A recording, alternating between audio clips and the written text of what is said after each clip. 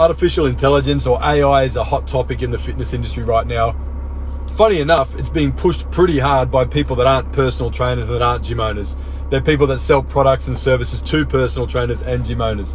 So for them to be telling you that, you know, you're going to miss out, you're going to be left behind if you don't use AI, it's because they're trying to sell you their program, which is about how to use AI. So let's get that out first and foremost. Second of all, for the PTs that are jumping all over AI, in my experience so far, most of them aren't successful. They're not killing it.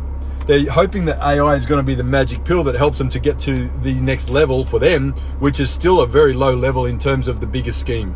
So push back, don't use it. Be better at what you do, be great at what you do, learn to do it the hard way so that you can be excellent at it, and stop thinking that getting the AI to write a little fucking ebook for you makes you some sort of authority. It doesn't, and you know it, and that's where imposter syndrome comes from.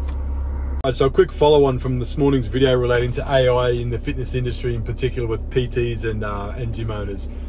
Is there a place for AI? Can AI improve the service? Can AI have an impact in a positive way? Sure, it can. Fucking oath, absolutely. The problem is the people that are rushing to it, the people that are pushing it hard, that work inside our industry, are the ones that will be the first replaced by it.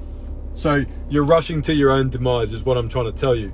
The ones that are trying to sell it don't give a fuck because they're not in it, and as soon as they've done that, they're going to move to the next thing.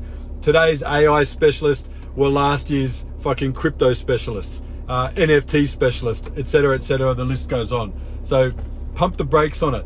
Learn what it is, figure out how or if it can actually benefit you, and in the meantime, as I said before, get really fucking good at the basics, execute on those, and build something. Build a skill set that makes you valuable. Don't fucking farm it off to AI.